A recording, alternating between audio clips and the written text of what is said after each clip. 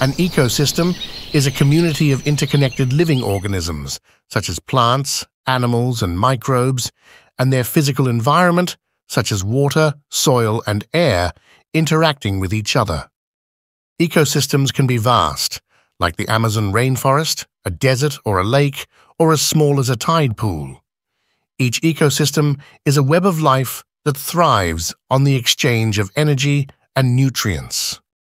At the heart of every ecosystem are its components, which can be divided into two main types, biological and physical. First, we have the biological components consisting of all living things. These are categorized as producers, consumers, and decomposers. Producers, like this tree, are the base of an ecosystem's energy pyramid. They capture energy from the sun and convert it into food through a process called photosynthesis. Next are the consumers. Consumers are animals that eat plants or other animals to get their energy. We classify them into groups like herbivores, carnivores, and omnivores, depending on their diet.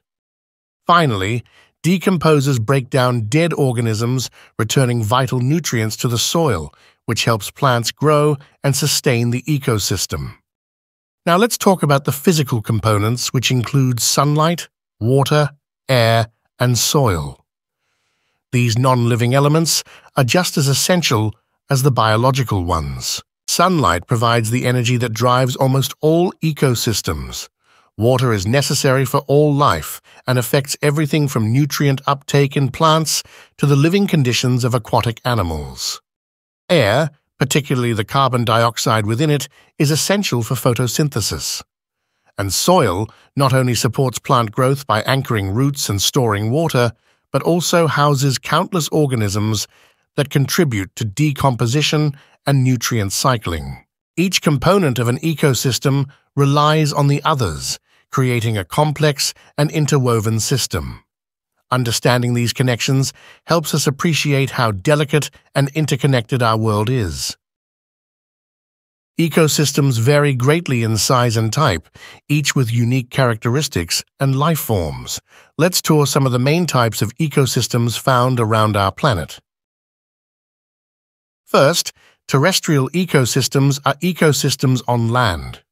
One of the most well-known types is the forest ecosystem, which can be divided into tropical, temperate, and boreal forests.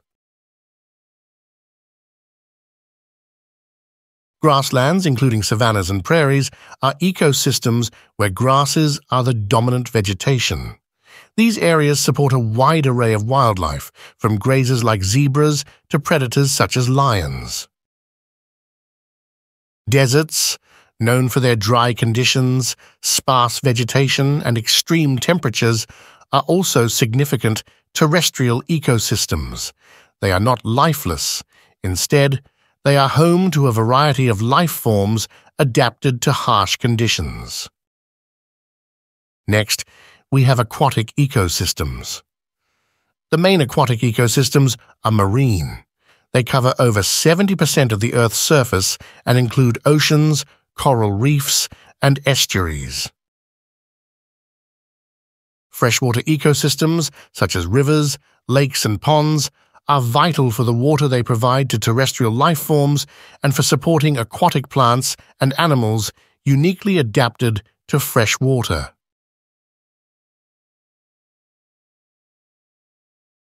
Each type of ecosystem plays a critical role in sustaining life on Earth.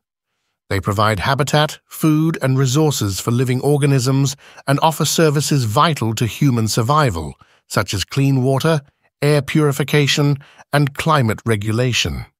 Ecosystems vary widely, but they all share a common feature: interdependence.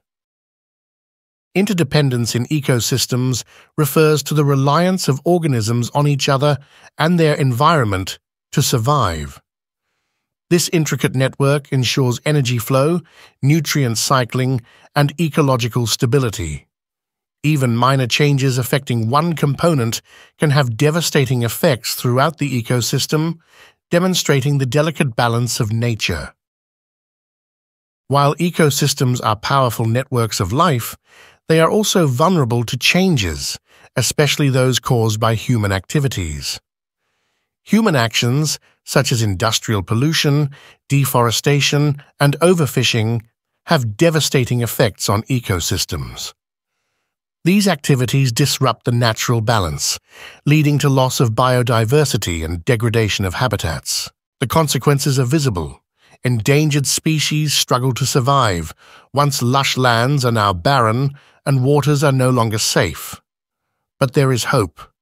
Conservation projects like reforestation and the creation of marine protected areas help restore balance and protect ecosystems. By supporting these efforts, we contribute to the health of our planet.